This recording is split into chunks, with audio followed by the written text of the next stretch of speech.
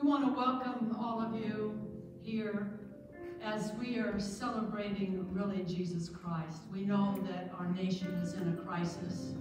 I know that I am the pastor of the church, and as a pastor, you're a shepherd. The Bible says the shepherd watches for the sheep, and it's with great concern that we don't want any of you coming to church and possibly being infected with this virus. But I do want to say to you that God is in control. And we pray that this will bring you peace and mind in your heart and spirit as we have this broadcast for you today. God bless you as we worship the Lord. We're going to have the worship team come and bring us into the presence of the Lord. So worship with us, would you? God bless you.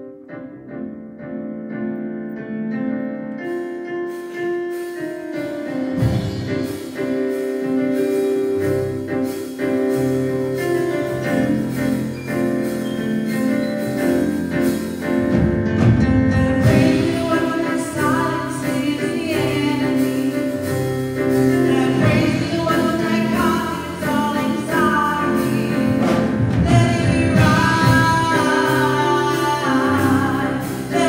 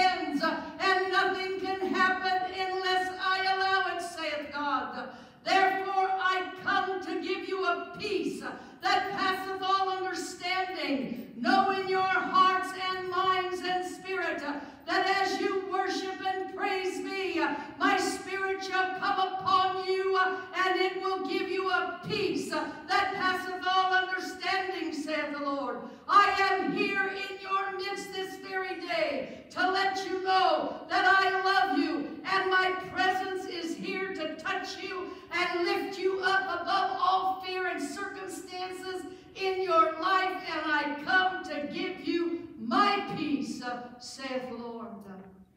Heavenly Father, we thank you for this worship.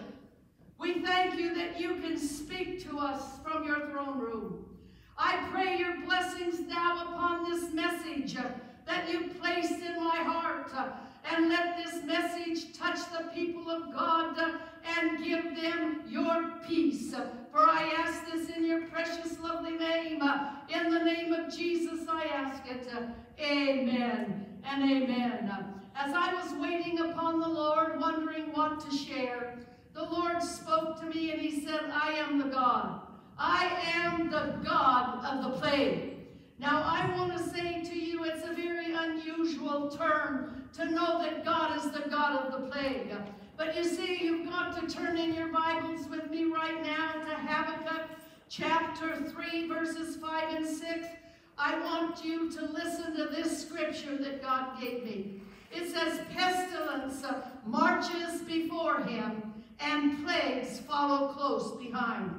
He stops, and he stands still for a moment, and he gazes upon the earth, and then he shakes the nations, and he scatters the everlasting mountains, and he levels the hills. His power is just the same as always. Another translation says this, contagious diseases go ahead of him, and plagues follow after him. So according to Habakkuk, God is in the middle of plagues and pestilence. He's in the middle of all diseases that are rampant on the earth.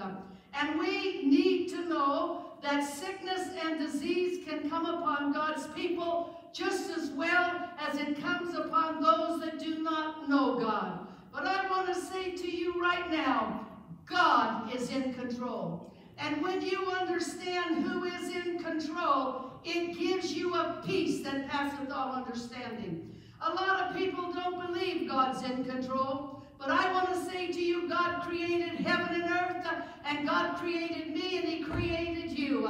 And if we understand that God created us, and everything started with God and ends with God, we have a peace. But I do want to say that there are sicknesses that can touch the righteous as well as the unrighteous. In Exodus, we see that Moses, when he was bringing 1 to 3 million out of Egyptian bondage, there was 10 plagues executed upon the nation. And 3 of those plagues, frogs, lice, and blood, struck Israel as well as the Egyptians. But the Bible tells us when the 4th plague hit, which was flies, it did not touch Israel. Now, a lot of us will say, well, why? Why the flies? Because one of the names of Satan is the Lord of the flies. And I want to say to you, church, the devil can't touch you unless God allows it. And that's why we have peace and confidence knowing that God is in control. Maybe God wanted to teach the Israelites how much they needed him and to rely upon him, and therefore Israel did experience 3 plagues, but the rest they were spared from because of God. I want you to know we can lean upon God. He is a God that will sustain us and undergird and strengthen every one of us. The coronavirus has people crazy today, and they're absolutely fear-ridden. Sickness and death is all that we hear on the news. And I want to say to you, restaurants are closed, sports arenas are canceled, the stock market's falling. It's all gloom and it's all doom. And it doesn't hold a candle to the murders of unborn children. 125,000 abortions a day take place in the world. What about the other sins that the world is consumed with? And even our own nation that was founded under God. I want to say to you, this virus might be a wake-up call from God. We need to repent as a nation. We need to repent as individuals. And we need to get back to God. I want to tell you that this nation needs a revival and a visitation from God. Almost every revival in history was birthed because of great opposition. And I want to say to you, we're ready for a revival. We want a visitation of God. And I know that the first of the year, when we sought God for direction for the church, God spoke to us as a church that He's a God of the breakthrough. God is going to break through. God's going to bring a revival and a visitation that churches all over the world have cried out for. Church people need to know God. They need to know that He saves the souls of men. There are people out there that are lost and don't know God. And through this, they're going to find the God of heaven and earth. But not only do people need to be saved, they need to be healed. Sickness and disease can come upon the earth. But I want to say to you, I know who can cure every disease, and that's the Lord Jesus Christ. We need to tell people that God delivers. There are so many people tormented with fear today because of this virus. And the Bible says that God's not given us a spirit of fear, but of love and of power and a sound mind. God often uses plagues to deal with people and their sins. It's something that you can see over and over again in the Bible. We're not afraid of a plague because I want you to know I know the God of the plague. Amen. And, you know, the Bible tells us in the Old Testament of a man called Korah, and he was from the Levitic called priesthood, Korah was, and he and 250 leaders in the nation of Israel, they were key leaders, and Korah came to Moses, and they said, Moses, you take too much on you. We're just as holy as you are. Who made you the ruler over us? Who put you in leadership? And they rebelled against the leadership of Moses and Aaron. And the Bible says that Moses and Aaron fell upon their faces, and they began to cry out. And I want to say to you that when those 250 leaders came against Moses, Moses said, listen, we're going to find out who's God's choice for leadership. We're going to find out who God has chosen to lead the nation of Israel. And so Moses told the 250 people to get incense and put them in the incense holder that was in the holy place. The Bible says that before you go into the holiest of all, there was the altar of incense, and there was a censer, and they would put the incense in, and the incense would come out, and it would fill the holy place with smoke. And the only one that could take a censer and fill it was Aaron, the high priest. And so Moses said, all right, you want to be the leader over this nation? Go get censers. So those 250 key leaders went and got censers. They filled it with incense, and they began to wave it. And when they did, the glory cloud of the Lord came upon the tabernacle, and the Bible says that fire came from the altar of God and burned all of them up. Every one of them were burnt. And the censers that they used to burn incense up, the Bible says that God told Moses to tell Aaron to get the incense and the censers that those men used because they were holy. And so Aaron went and picked up the incense holders and he made plates and he put it all around the altar so that when people came to bring their sacrifices, they would see the censer plates and they would remember it's God who brings leadership. It's God who has anointed different men and women of God to speak in behalf of Him. Turn with me in your Bibles now to Numbers chapter 16, verses 41 to 50. It says, on the next day, all the congregation of the children of Israel complained against Moses and Aaron, and they said unto Moses, you've killed all the people of Israel. And it happened when the congregation had gathered against Moses and Aaron that they turned towards the tabernacle of the meeting, and suddenly a cloud covered it, and the glory of the Lord appeared. And Moses and Aaron, it says, came before the tabernacle of meeting, and the Lord spoke to Moses. And he said, Moses, I want you to get out of the way. I am going to kill this congregation. I am going to consume them in a moment.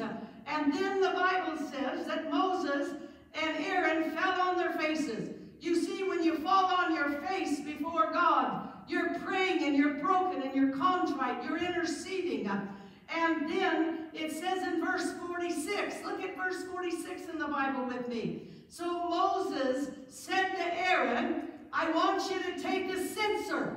I want you to put fire in that censer. And I want you to take the fire from off of the altar and put incense in it. And I want you to run quickly into the congregation. And I want you to bring atonement for them. For the wrath of God has come upon God's people, and a plague has begun. I'm talking that God uses plagues to bring us back to where we need to be, focused on God. And in the sins that Israel did, many times God brought a plague. And notice now in verse 47, then Aaron took it as Moses commanded him. He ran into the midst of the assembly, and he made atonement. He ran, Aaron ran into the midst of Israel, and he was swinging the incense, and he was standing between the living and the dead. On the left were all those that died. On the right were all those that lived. And he stood in the middle of it, just like in Habakkuk. God stands in the middle of pestilence and plagues. And I want to say, church, that God has given us an example in Scripture, how that indeed He is the God of the plague, and He can use it to get our attention back upon Him. Look at verse 49 now. It says, now those who died in the plague were 14,700 people, besides those that died with Korah. You see, when Korah rose up against Moses, Moses said, if Korah dies a normal death, then I'm not God's anointed. But if I'm God's anointed, let something unusual happen. And the Bible says the earth opened up and swallowed Korah and his house, and those leaders, 250, were burned and consumed by fire. So Aaron now returns to Moses after he waved the incense between life and death. And then it says in the Bible that he came to Moses that was at the door of the tabernacle, a meeting. And it says this. What does it say in your Bible, church? It says in verse 50, the plague was stopped. Did you hear me? It was stopped. God used a plague to defend Moses and Aaron that were called to be leaders of God's people. And God used the plague to bring Israel to their knees in repentance. And I want to say 14,700 people died immediately as a result of the rebellion against God's leadership. Aaron took incense and he took fire from the altar. And I want to say to you, the answer today for plagues and pestilence and disease and the comfort that we have is that God's in the middle of it all. Did you hear me? God's in the middle of it all. And not only that, but I want to say to you, we need to get coals from the fire. We need fire. We need passion in us as Christians. We need to stand up and be a voice in this generation that God's in control and that God's going to do what God wants to do. And we're to glorify, honor, and praise Him. But the fire of passion needs to be in our lives. The altar of incense speaks of prayer and intercession and praise, and we need fire in our prayer. If there's ever a time for us, as we're locked up in our homes, to have prayer time with God, to read the Bible, and to worship and praise Him, because when we pray and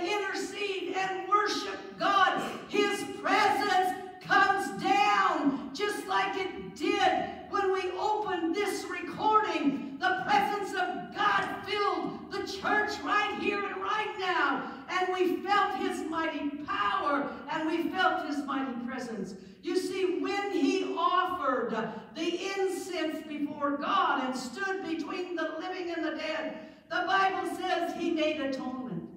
You see, we need atonement. And Jesus is the only one that can bring atonement. Atonement means a covering. It means a payment. And I want to say to you, we were lost in sin. And God sent his only Son, Jesus Christ, into this world. You see, our Aaron is the Lord Jesus Christ. And Jesus has come to bring atonement to you and to me. And God stands with his Son. And his Son was sent into this world to redeem us. And just as Aaron stood between life and death, Jesus Christ stands between the living and the dead. God started the plague, and God's going to end the plague. The fire and the incense shows us how powerful God is to send his Son, Jesus. Jesus is the answer to everything. And I want you to know Jesus is here right now in this place. I sense his mighty presence. And I know as you're watching this broadcast that God's going to touch you and you're going to feel his presence as much as we do in this place. We don't need to be afraid of any plague or sickness or any virus. But I want to say to you, our sins are forgiven because of Jesus Christ. I don't fear anything because Jesus lives in me. My sins are forgiven, and more than that, heaven is my home. You see, you need to be confident that in the midst of any sickness, disease, or virus, God is still with us. And the Bible tells us in Isaiah 41:10, do not fear, for I am with you. Do not be afraid, for I am your God. Listen to those words. He's saying, don't be afraid. I know a lot of you are afraid. I've got phone calls on the phone all the time. Pastor, what's going to happen? I'm going to tell you what's going to happen. God's in control. And through this, souls are going to get saved. Lives are going to be healed. And the tormented are going to be set free. God says, don't fear, I'm with you. Do not be afraid. I'm your God. Is he your God? When God promises, I'm with you, he doesn't only promise to be with us in the good times, but also in the bad times. He's God of the good and God of the bad. The Bible says he reigns on the just and he reigns on the unjust. His promise is that he will be with us always. He doesn't just come and then go, but he's always with us. And the Bible says, yea, though I walk through the valley of the shadow of death, I shall fear no evil, for thou art with me. And I want to say to you, church, God's with you. Don't fear death. Don't fear the gloom and the doom that's projected, but you have a faith and a strength in the Lord God. The Word of God gives us strength, and it gives us a comfort. And the Word of God needs to be your dwelling place. So in this time, when you can't get out of your house, I want to say to you, get into this book. This book is eternal. This book will give you comfort. It'll give you strength. And then when you go out, pick up your newspaper and you say hi to your neighbor and he's all fear-ridden, you can share Christ with him. You can tell him that you have a comfort and that you have a strength in the midst of this situation. I want you to turn in your Bibles to Psalms 91, verses 1 to 3. And it says, he who dwells in the secret place of the Most High shall abide under the shadow of the Almighty. And I will say of the Lord, he is my refuge, and he is my fortress. He is my God, and in him will I trust. He will deliver you from the snare of the fowler. And then it says this, and from the perilous pestilence. Did you hear that, church? God will deliver you. And don't be afraid. I want to say this in closing. And this is really a true thing that I'm going to share with you. I don't know if you know much about Martin Luther. But when we study church history, and we study about Martin Luther, And indeed, the truths that he brought to Christianity was powerful. But Martin Luther, when he was a young pastor, there was a bubonic plague that hit Germany in 1527. And many began to flee for their lives. The plague of bubonic plague is a plague of large boils that come on your body. And the large boils are on the neck and on the legs and on the armpits. That's what the bubonic plague was. Now these boils could penetrate the body, and it could go to the lymph nodes, and that infection would enter into the bloodstream, and death was certain. You would die within 3 to 4 days. 18 people died with this disease in Wittenberg, Germany. Just how many? 18. Martin Luther felt obligated. As a minister of the gospel, he was full of faith. He trusted God. He knew that God gave him a call to preach Christ.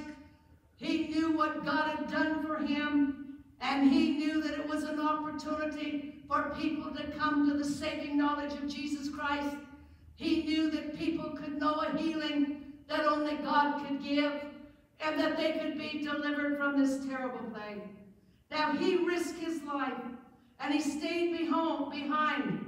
In spite of the commandment to leave, the authorities came through the town of Wittenberg and said, all of you get out of here. There's a plague, and we have these people dying, and you've got to leave. But Martin Luther said, I'm not leaving. I've got a call and a mandate from God. And he and his wife, Katie, trusted the Lord to take care of them. His little son couldn't eat for 3 days. They took 2 sick ladies on the streets and brought them into their home and prayed for them and believed God to touch them. And I want to say to you, all survived. Not one of them died. His wife delivered a healthy baby daughter and named her Elizabeth. But he put his trust in God. And not only did Martin Luther put his trust in God, he put his trust in the living Word of God. And I want to say this, church, to you right now. Psalms 91. Martin Luther read every day that sickness and plague hit his city, and he didn't stop reading it till the plague stopped. So, church, I'm telling you now, a mandate from me to you. If I'm your pastor and your shepherd, I want you to turn into your Bibles right now to Psalms 91. I want to read to you this psalm, and I want you to read it until this virus is destroyed. Look at Psalms 91:1. He that dwelleth in the secret place of the Most High shall abide under the shadow of the Almighty. I want to say to you, there's a secret place to hide. And that secret place you experienced as the worship team began to worship God. That is the secret place, hiding under the shadow of the Almighty. And then verse 2, it says, I will say of the Lord, He is my refuge. He's my fortress. He's my God. In Him will I trust. Church, God is your refuge. He is your fortress. He is your God, and you can trust Him. Verse 3, surely He shall deliver thee from the snare of the fowler and the noisome pestilence. Did you hear that? He will deliver you from the noisome pestilence. That's all we're hearing now is noisome pestilence. And notice in verse 4, He shall cover thee with His feathers, and under His wings shalt thou trust. His truth shall be your shield and your buckler. Thou shalt not be afraid for the terror by night, nor by the arrow that flieth by thee, nor for the pestilence that walks in darkness. This is a dark, evil thing. And it says, nor for the destruction and the waste of the noonday. 1,000 shall fall at thy side, 10,000 at thy right side, but it shall not come nigh thee. Take strength. Only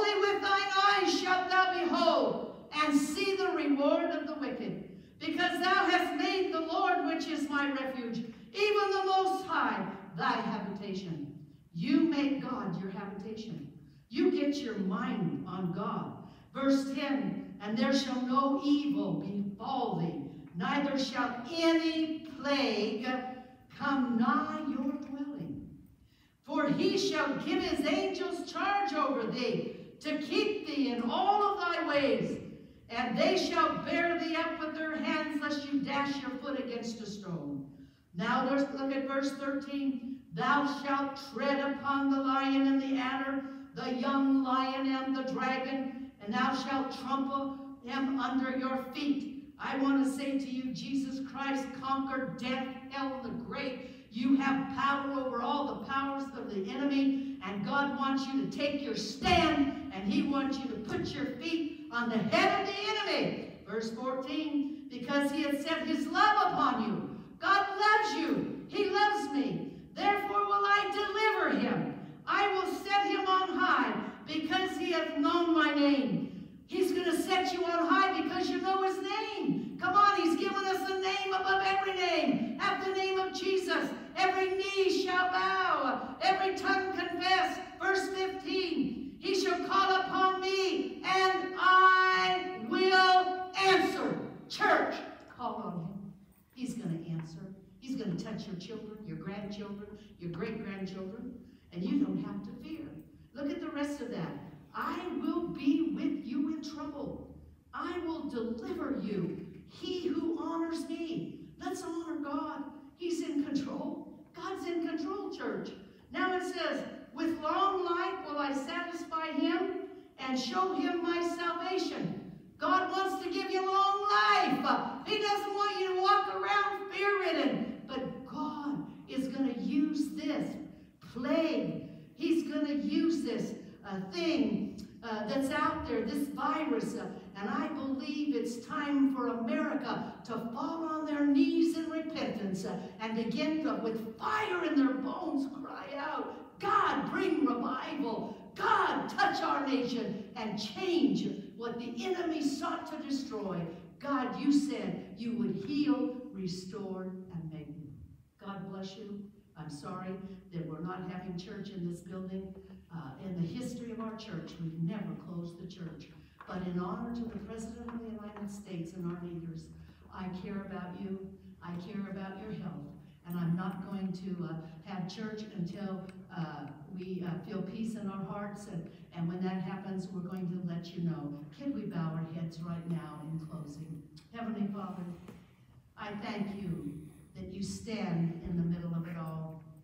God, pestilence on one side, plagues on the other, but you're right in the middle. You're in control. And Lord, what a comfort it is to know that through all of this, you will be glorified. You will be honored. People will come to the saving knowledge of you, Lord. They'll be healed. They'll be delivered. God, oftentimes you use plagues to get man's attention. And Lord, may America get their attention upon you, because Lord Jesus, you are the answer to everything in life.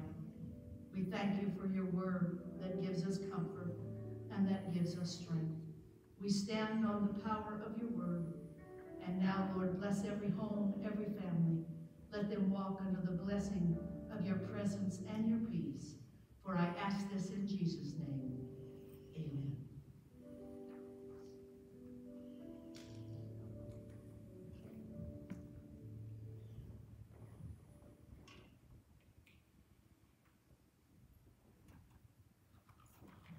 If you'd like to send your tithe or an offering to support this ministry, please follow the instructions on the screen.